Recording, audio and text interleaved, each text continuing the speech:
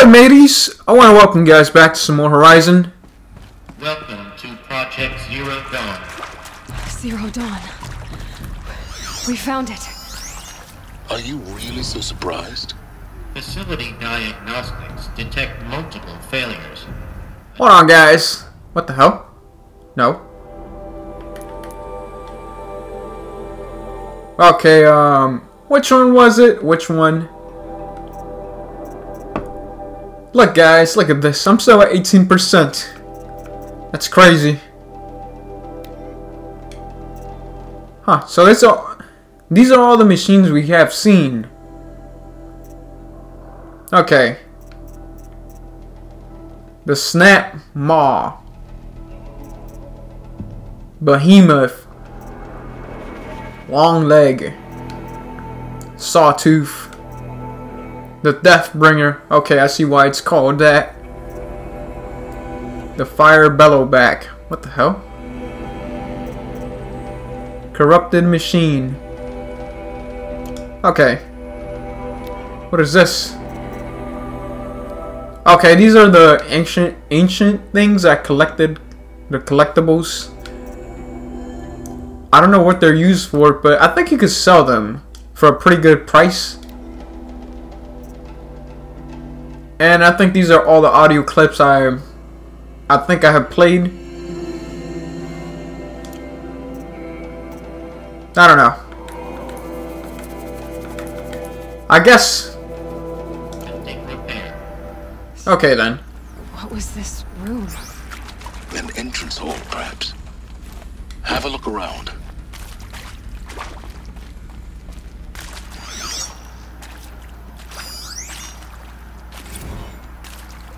Again.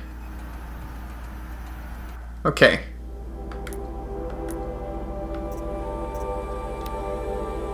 Okay, these are new. I guess we could check these out. What the hell? Which one was it? I guess let's click on this one.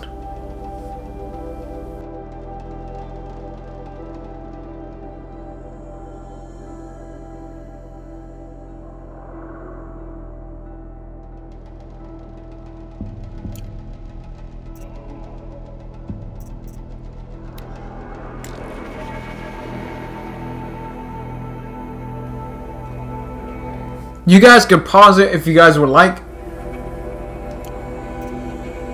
I apologize to you guys if you guys hear like some, I don't know, some weird noise. They're doing some construction work outside. Let me collect this real quick. Please take a seat and wait for your name to be called. A selection of beverages and snacks are available. A smaller room. Please proceed into viewing room 1 for an important message regarding the purpose of your visit. Maybe this must be it. Maybe. Soundproofing. Okay.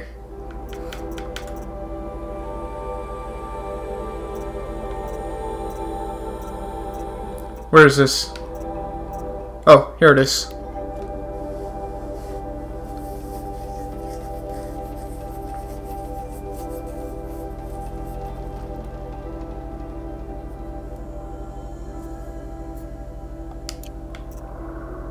Oh, I see. Okay.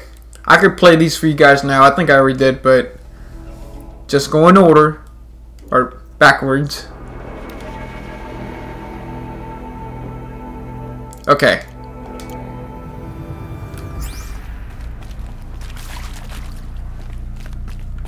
I think we're good. Except for this.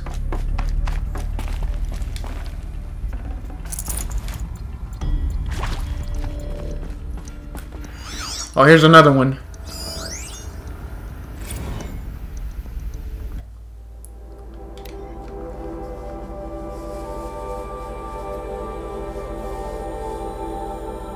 Okay.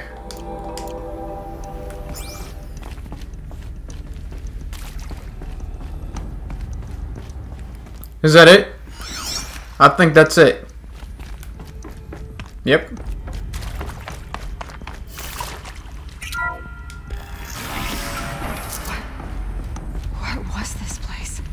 A holographic theater.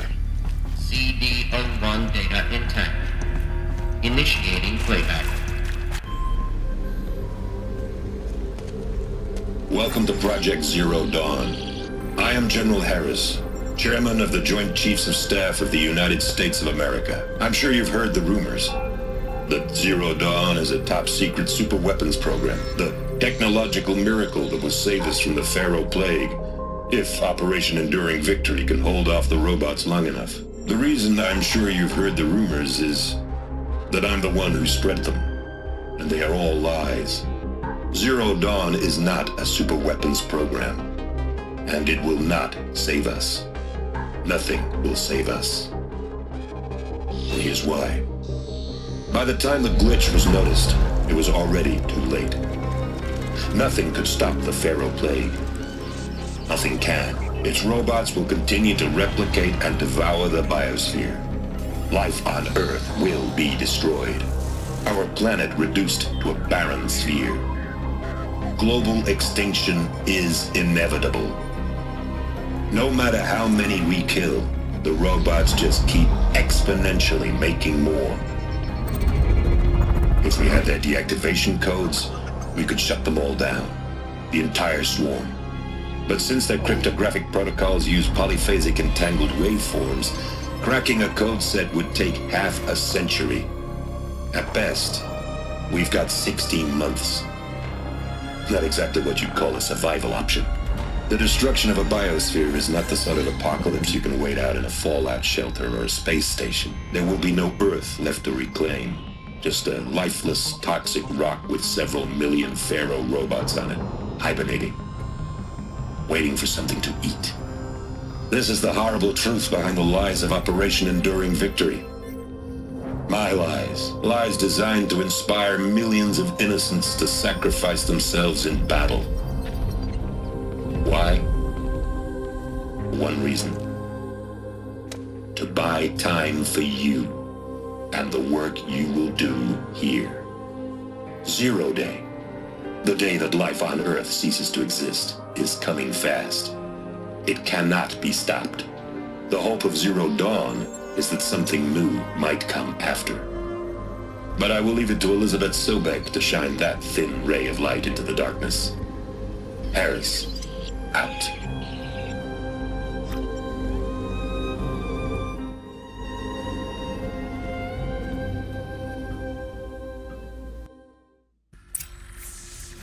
That doesn't make sense. Life on Earth didn't Okay, exist. so that's what's really going on. Cannot be stopped. But it was. Somehow Elizabeth saved us. I've got to keep looking. Find out how she did it.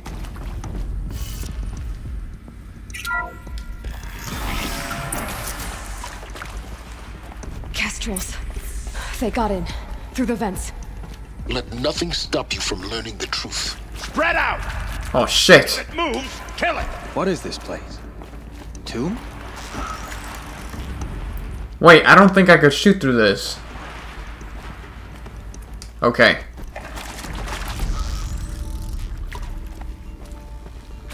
I don't think I tried all the bows yet. Where's this guy at? Me! Let's take her down! What the hell? I don't think so. Oh, what the hell is this? Oh, fuck.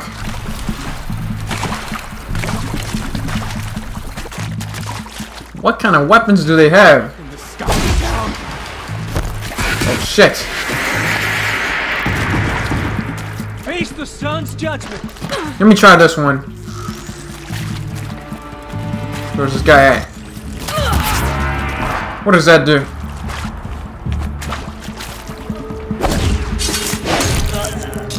There we go. Well, I could play this shit right now, but fuck that shit. I'm gonna die. I'm done. Am I done? Oh! There we go. We're too close to the tribal crypt to stop us now. The data points, what did they contain? Hold up, let me heal myself.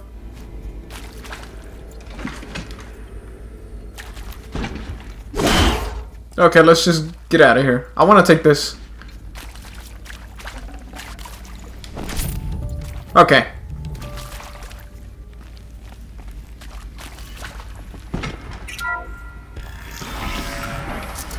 CD02 data intact. Hold on. Playback. No! Sobek. You've heard the bad news, and it's all true. The Pharaoh Plague is devouring the biosphere. Life itself will cease to exist. But does that have to be the end? What if we could give life a future? What if we could build a kind of seed from which, on a dead planet, life could blossom anew? This is the aim, the hope, of Project Zero Dawn. To create a super intelligent, fully automated terraforming system and bring life back from lifelessness. What would such a system require? At its core, it would need a true AI, fully capable of making the trillions of decisions necessary to reconstitute the biosphere. An immortal guardian, devoted to the reflourishing of life. We call it Gaia. Mother Nature as an AI. But that's just the core of the system. She will need to be surrounded and empowered by a comprehensive suite of subordinate functions. Think of them as extensions of Gaia's mind, each dedicated to a specific purpose. Now, these aren't AIs, but make no mistake, each presents an engineering challenge more profound than anything the human species has ever before attempted. Hardware that preserves and then gestates the billions of seeds and embryos from which life will be reborn. The construction of underground facilities to hold it all. And that's just the start. We don't have to build the entire system. The beauty of a fully automated terraforming system is that it can build itself. Now, over the days to come, you'll learn how all these functions, all these pieces that you'll be working on, fit together. How we'll race the clock to execute our harvest initiatives, write the software, build the tech and the facilities. How we'll lock it down and seal it up before the inevitable occurs. But even more important, you'll know how it doesn't end here.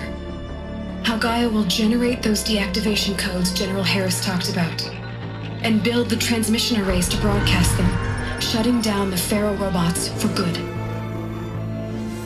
How Gaia will not just build, but imagine any conceivable robot it needs to do its work across centuries.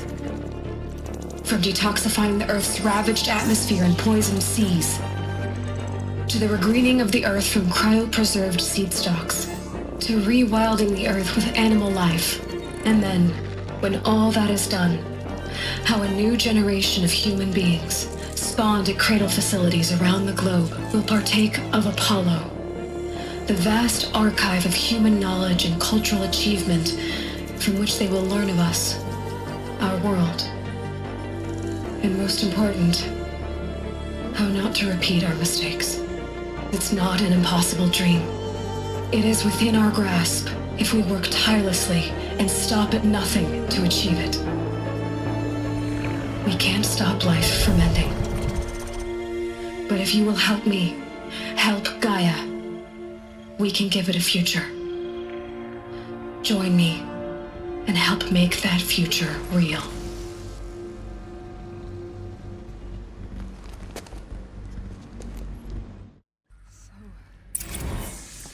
The whole Earth destroyed, but then remade?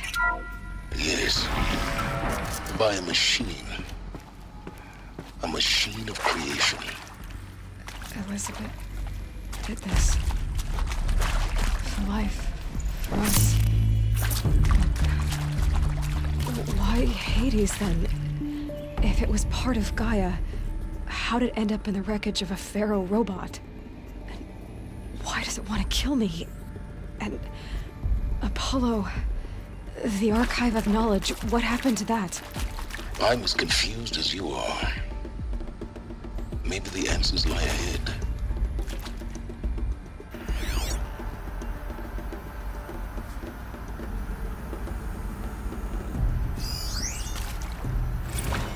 I'm sure you now understand the urgency of why we brought you here, Ms. Okilo.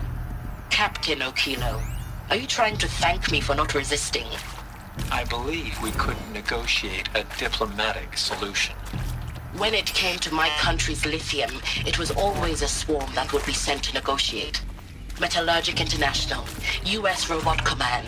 The markings changed, but the robots were the same. You have had considerable experience in human-robot conflict. Yes, and I've got the prosthetic limbs to show it. Yet I continue to face this horror, even though the challenge was great. Cyber warfare. I thought Zero Dawn would be a Manhattan project to generate the deactivation codes. With the resources I had, I estimated code breaking to be a hopeless endeavor. I was almost looking forward to being proved wrong. Unfortunately, your estimation was correct. As your General Harris said. So then, you did not bring me here to commiserate. What is left? I thought you couldn't go back. I was about to say, I wanted to come back and play this audio for you guys. I really did. I was about to be a little mad. I want to see what this does exactly. I know it shoots those fireballs. Okay.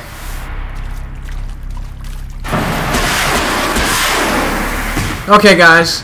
I'm going to stop right here. I want to thank you guys for watching. Hope you guys enjoyed. I have to leave right now, so thank you guys, and I'll probably come back and record some more. So with that being said, I'll see you guys later. Peace.